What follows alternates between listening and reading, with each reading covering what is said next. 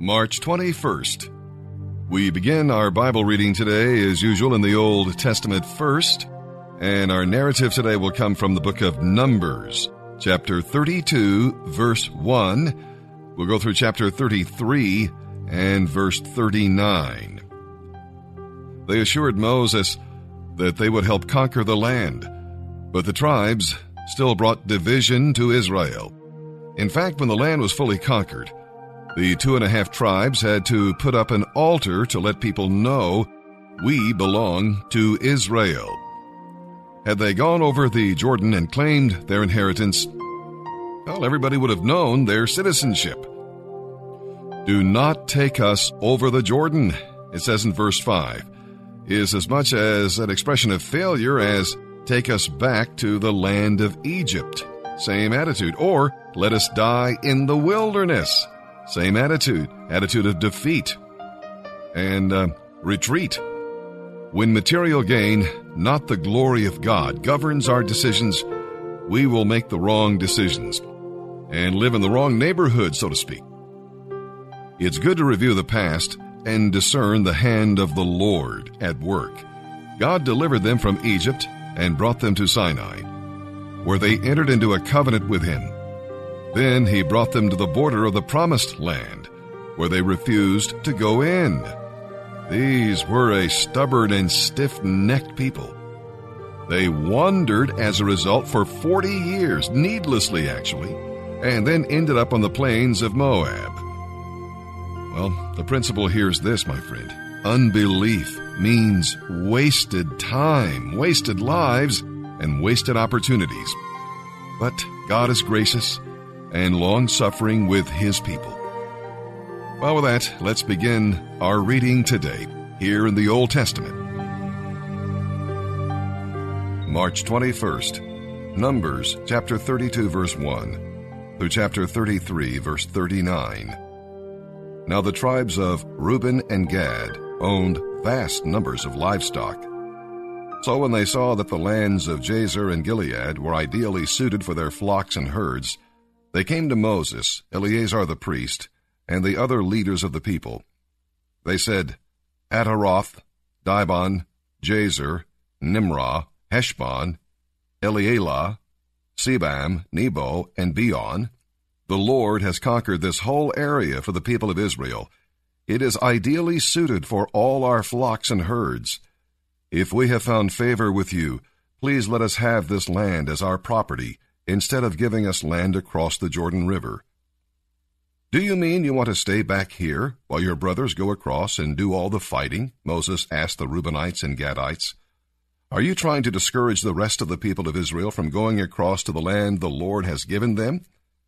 This is what your ancestors did when I sent them from Kadesh Barnea to explore the land. After they went up to the valley of Eshcol and scouted the land, they discouraged the people of Israel from entering the land the Lord was giving them. Then the Lord was furious with them, and he vowed, of all those I rescued from Egypt, no one who is 20 years old or older will ever see the land I solemnly promised to Abraham, Isaac, and Jacob, for they have not obeyed me completely. The only exceptions are Caleb, son of Jephunneh, and Kenizzite, and Joshua, son of Nun, for they have wholeheartedly followed the Lord. The Lord was furious with Israel and made them wander in the wilderness for 40 years, until the whole generation that sinned against him had died. But here you are, a brood of sinners, doing exactly the same thing. You are making the Lord even angrier with Israel. If you turn away from him like this, and he abandons them again in the wilderness, you will be responsible for destroying this entire nation.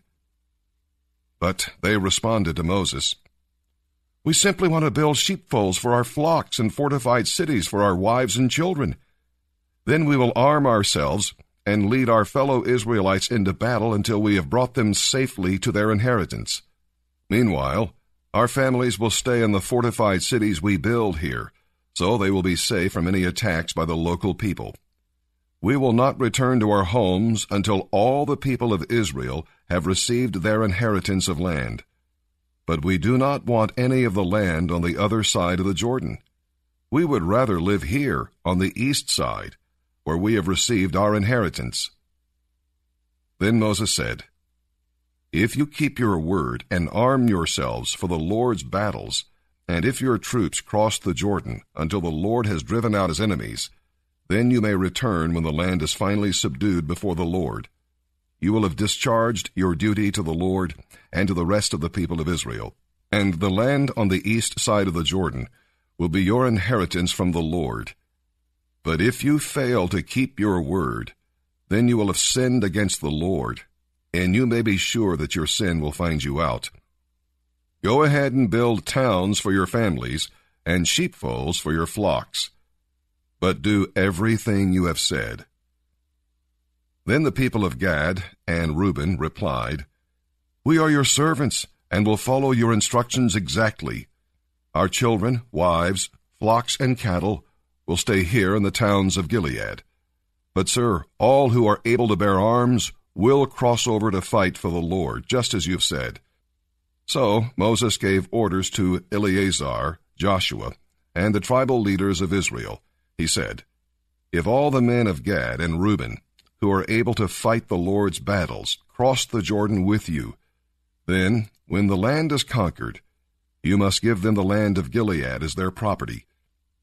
But if they refuse to cross over and march ahead of you, then they must accept land with the rest of you in the land of Canaan." The tribes of Gad and Reuben said again, "Sir, we will do as the Lord has commanded. We will cross the Jordan into Canaan, fully armed to fight for the Lord. But our inheritance of land will be here on this side of the Jordan." So Moses assigned the tribes of Gad, Reuben, and half the tribe of Manasseh, son of Joseph, the territory of King Sihon of the Amorites, and the land of King Og of Bashan, the whole land with its towns and surrounding lands. The people of Gad built the towns of Dibon, Ataroth, Aroer, Atroth-Shophan, Jazer, Jogbehah, Beth-Nimrah, and Beth-Haran. These were all fortified cities with sheepfolds for their flocks. The people of Reuben built the towns of Heshbon, Elealeh, Kiriathaim, Nebo, Baal-meon, and Sibmah. They changed the names of some of the towns they conquered and rebuilt. Then the descendants of Machir of the tribe of Manasseh went to Gilead and conquered it, and they drove out the Amorites who were living there. So Moses gave Gilead to the Machirites, descendants of Manasseh, and they lived there.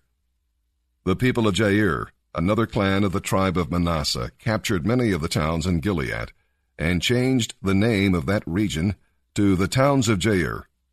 Meanwhile, a man named Nobah captured the town of Kenath and its surrounding villages, and he renamed that area Nobah after himself.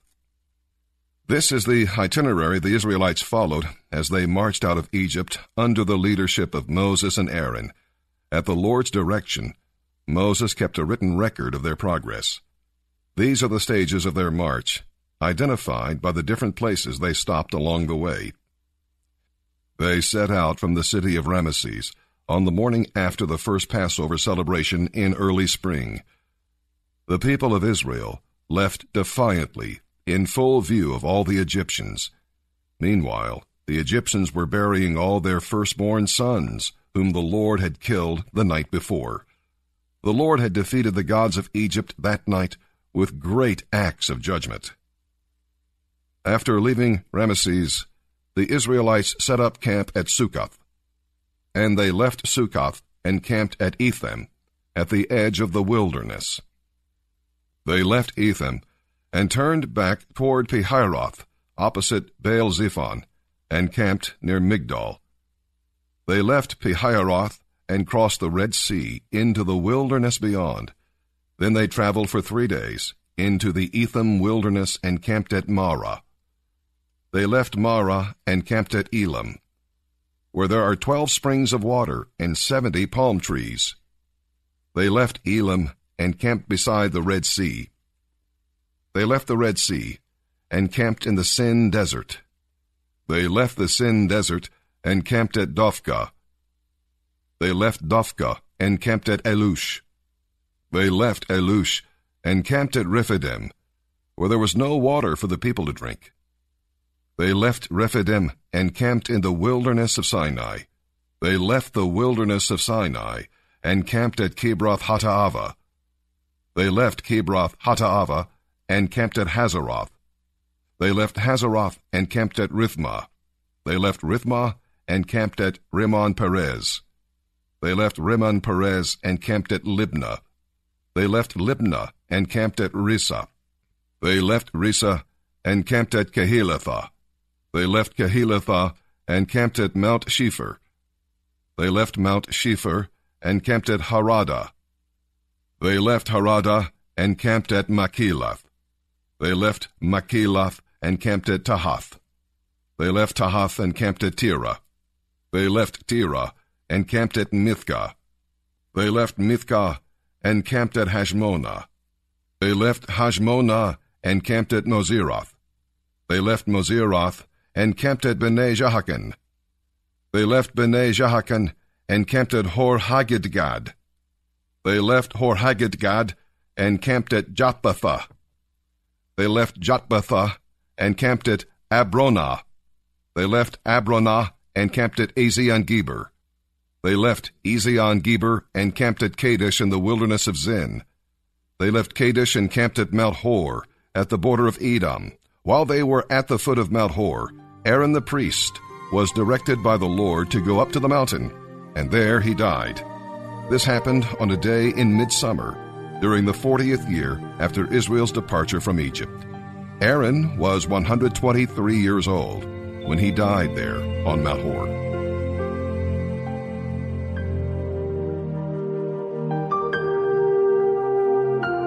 March 21st. Our Bible reading today in the New Testament will come from the book of Luke, chapter 4, verse 31, and we'll go through chapter 5, verse 11. Here in the book of Luke, chapter 4, beginning at verse 31, we'll read about the healer. You know, Jesus fulfilled his commission by bringing healing and deliverance to the poor and needy by the authority of his word. Had he not overcome the devil privately, well, Jesus could not have defeated him publicly. Same is true in our lives. While the preaching of the word was his major ministry, Jesus had compassion on the sick, and he healed them. We may not have the power to heal, but he does, and we can comfort and assist those who are needy. And we can do it all in Jesus' name. You know, Jesus responds to submission. It's not enough to believe in God. People say, oh yes, I believe in the Lord.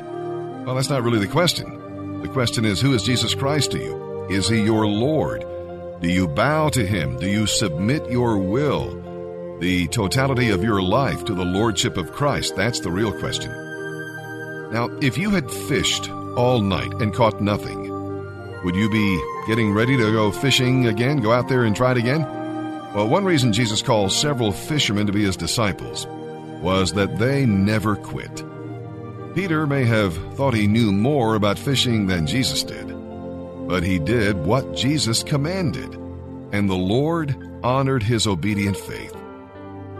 See, no failure is final if you come to the Lord for a new start. And now let's begin our reading today here in the New Testament. March 21st, Luke chapter 4, verse 31 through chapter 5, verse 11. Then Jesus went to Capernaum, a town in Galilee, and taught there in the synagogue every Sabbath day. There, too, the people were amazed at the things he said, because he spoke with authority. Once, when he was in the synagogue, a man possessed by a demon began shouting at Jesus, "Go away! Why are you bothering us, Jesus of Nazareth? Have you come to destroy us? I know who you are, the Holy One sent from God." Jesus cut him short. "Be silent," he told the demon. "Come out of the man." The demon threw the man to the floor as the crowd watched. Then it left him without hurting him further. Amazed, the people exclaimed, "What authority and power this man's words possess! Even evil spirits obey him and flee at his command." The story of what he had done spread like wildfire throughout the whole region.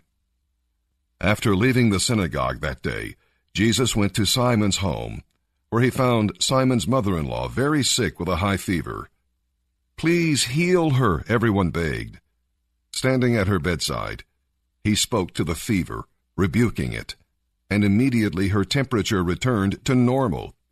She got up at once and prepared a meal for them. As the sun went down that evening, people throughout the village brought sick family members to Jesus. No matter what their diseases were, the touch of his hand healed every one. Some were possessed by demons, and the demons came out at his command, shouting, "You are the Son of God!" But because they knew he was the Messiah, he stopped them and told them to be silent. Early the next morning, Jesus went out into the wilderness. The crowds searched everywhere for him, and when they finally found him, they begged him not to leave them.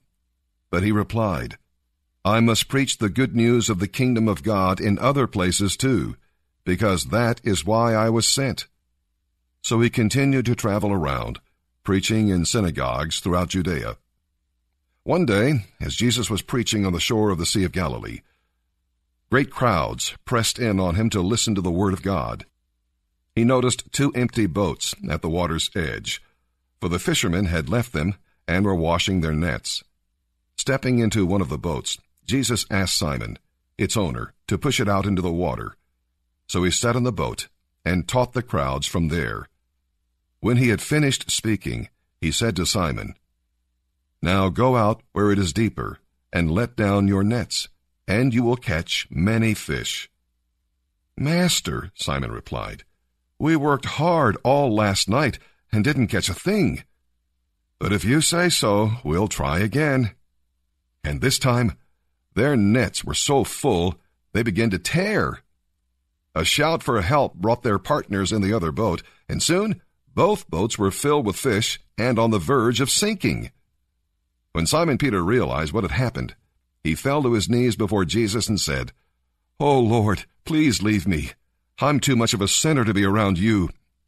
For he was awestruck by the size of their catch, as were the others with him.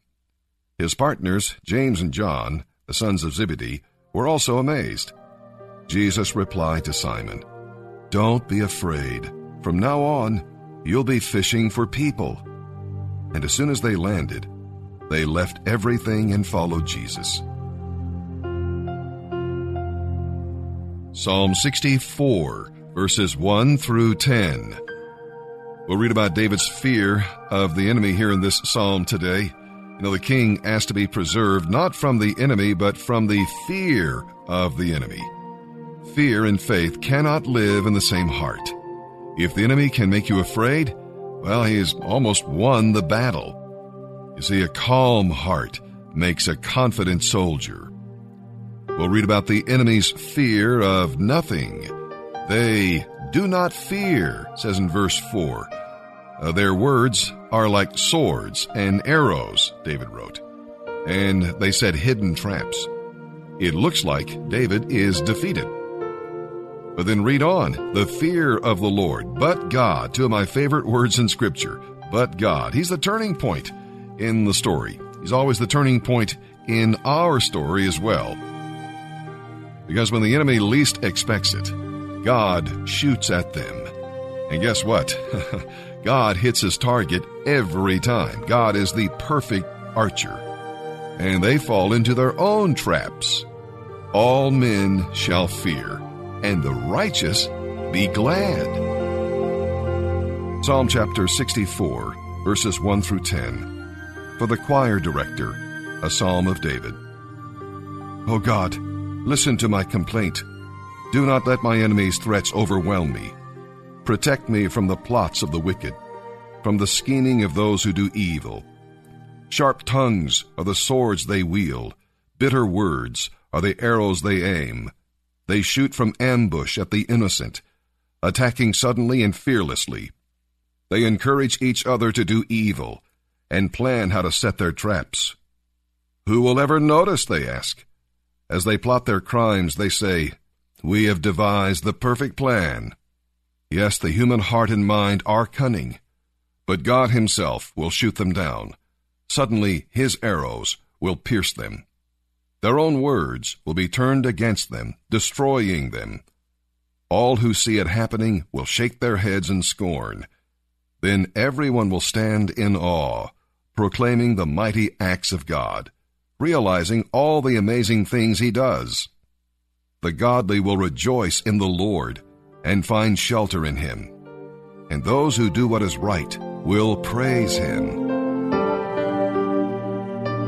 Proverbs chapter 11, verse 22. A woman who is beautiful but lacks discretion is like a gold ring in a pig's snout.